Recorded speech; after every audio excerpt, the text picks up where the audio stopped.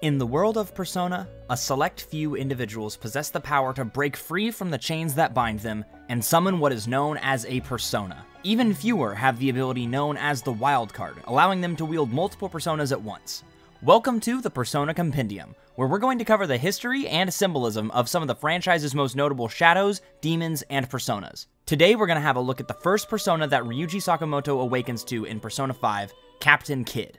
Captain Kid first appears before Ryuji when Morgana and Joker are trapped by Kamoshida and his guards. Ryuji is forced to watch while his friends are subjected to Kamoshida's violence while reliving memories of his trauma with the track team. This pain, combined with the grief that he still feels over his past, awakens him to his persona in a violent eruption of blue fire and wind.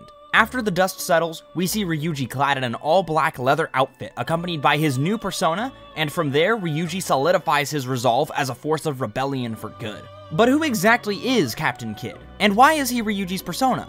Now, unlike many other personas in the game, Captain Kid is directly based on a real historical figure. Captain William Kidd was a privateer in the 17th century from Scotland. Famously, he defended the English colony of Nevis from French ships, and as such, he was gifted a letter of marque from the British government, granting him legal protection. However, on a voyage through the Indian Ocean, without his knowledge, William Kidd's crew plundered a neutral ship, causing him to lose favor with the British monarchy. As punishment for this incident and other accusations of piracy, William Kidd was sentenced to death. But before his execution, he exclaimed that he had left behind a cache of treasure buried at some unknown location. This story of buried treasure is one of a few actual historical accounts of pirates burying treasure, and along with other notable stories, has served as the inspiration for many notable works like Robert Louis Stevenson's Treasure Island. Due to his nature as a historical figure, Captain Kidd's history isn't really packed full of deeply layered symbolism or specific choices about his character or theming, but rather it's a real account of an actual pirate living according to the pirate's lifestyle. And now, while this history may be lacking in storytelling quality, I think that Captain Kid serves as an excellent persona to represent Ryuji. But before we get into that, let's take a look at his design.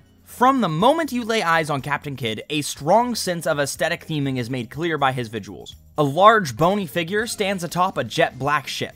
Draped over the outline of a ribcage is a bright blue naval coat, complete with silver chains and other various hardware. Beneath his coat, we see baggy jeans that taper around the shin just before reaching exaggerated white high-top boots. Accentuating the whole outfit is a bright red cape, seemingly battle damaged from previous encounters and scraps. Instead of the traditional hook hand, we see a much more aggressive smoking cannon.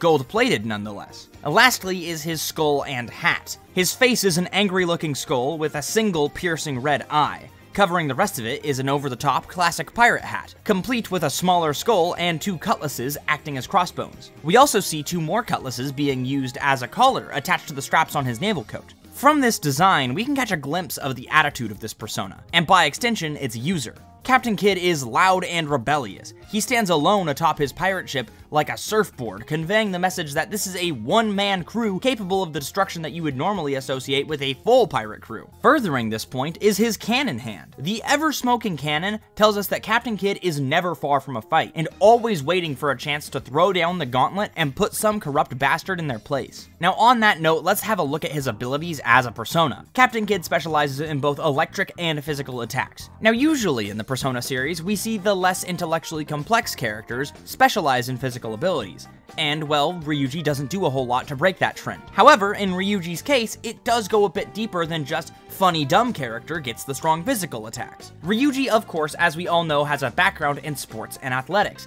thus giving him a strong basis for this specialty baked into his backstory. To exemplify this further, when evolved into his fullest potential, Ryuji can learn the skill God's Hand, which is the most damaging single-target physical attack in the game. So it's clear that the game wants us to build him as a physical user. But what then explains the electric attacks? Well, there's a few different ways we can look at this. From the perspective of Captain Kid as a historical figure and as a pirate, it may be possible that his affinity for electricity could be a reference to the storms that sailors and pirates so famously have to brave while on the sea. Lightning is often the most striking characteristic of these ocean storms, and as such we see it represented in most media that seeks to reference this. However, from the point of Ryuji, this lightning may represent something a bit less literal. Ryuji is a very outspoken spoken and loud character. He is never afraid to speak his mind and has no problem standing out from the crowd. From this lens, we could interpret the electricity as his electric personality being represented through his persona. Personally, I'd like to believe the answer to this question is actually both. Drawing from the historical basis of William Kidd and combining it with Ryuji's established characteristics makes for an excellent addition to Captain Kidd's moveset that makes him much better as a representation of both Ryuji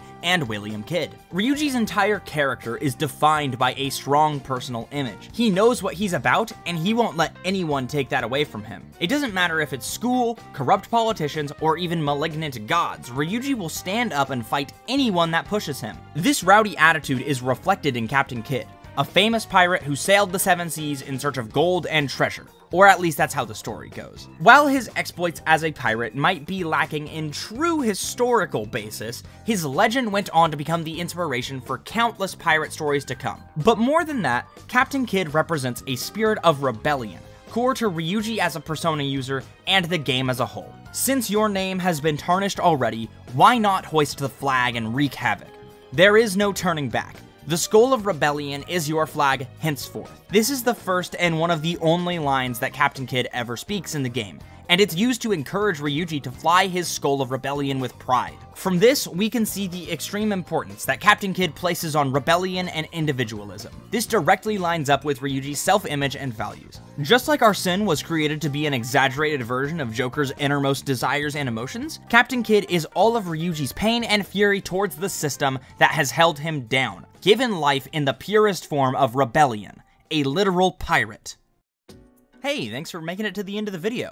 First of all, I just want to say thank you guys so much for getting me to 1,000 subscribers. It means so much to me that you guys are all willing to support my content. Secondly, if you made it this far, then you probably liked what I had to say, so if that's the case, be sure to leave me a like so I know I'm doing something right. Also, please leave me a comment letting me know what personas you guys want me to cover next time. It can really be anything, a main character's persona, an antagonist persona, or even one of the demons that can be recruited.